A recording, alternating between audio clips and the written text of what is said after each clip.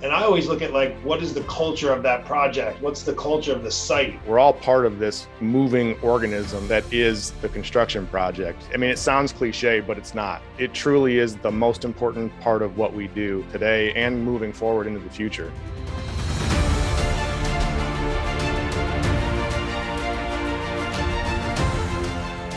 Hi, everyone. My name is Scott Peper. This is the Real MF'ERs series. And today I have Matt Vetter with me from Schafer Construction, and we're talking about team building. As far as teamwork goes, it is our company. It is the only thing that makes Schafer Construction. Was it there before I came? Probably. We were a much smaller outfit. We're still fairly small. There's 6 of us in total. When I started, there was 2, the owner and an office manager. So teamwork was always there, but I don't think it was vocalized quite as much. I yell and scream a lot and post all kinds of things on social media. So I think I brought that aspect to it, but the basic core values were there. They just weren't quite as well defined as they may be now.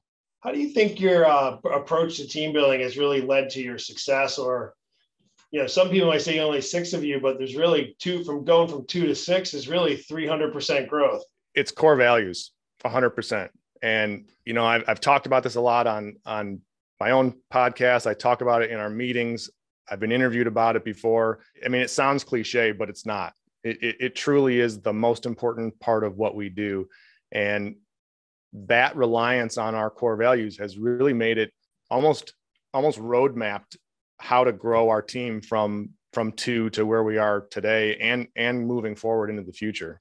So one interesting thing that I think is a challenge that might be a little more unique to construction is culture and team building is hard enough within your own organization. And it takes a lot of work over a long period of time, typically.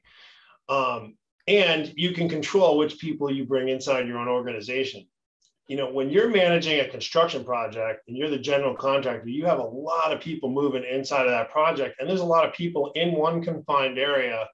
And I always look at like, what is the culture of that project? What's the culture of the site? And, you can really dictate a lot of that, good or bad. How do you take the stuff that you do inside Schafer and bring that onto the site too, so that everyone that you're working with, vendors, subcontractors, and your own team and employees can share those same team building and core values? I don't want to swear too much, but basically we don't hire assholes. We've worked with our team, as I call it. Our team expands far beyond the walls of Schafer Construction. Our team is every single subcontractor partner we have on jobs, every supplier, every vendor, really every client. At the end of the day, we're all part of this moving organism that is the construction project. So we've known and we've worked with a lot of our guys, our team for 20 plus years.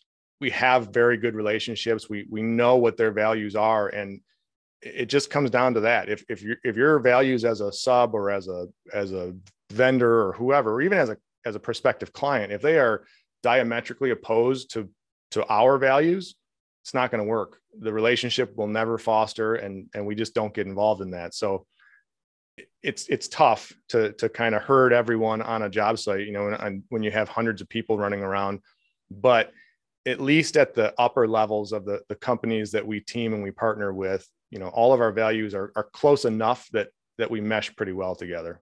Like it's in construction. There's conflicts every single day. Nothing ever goes 100% according to plan, but it comes down to how you handle it as a leader, as an individual, as any team member on our project. You have to have constructive criticism.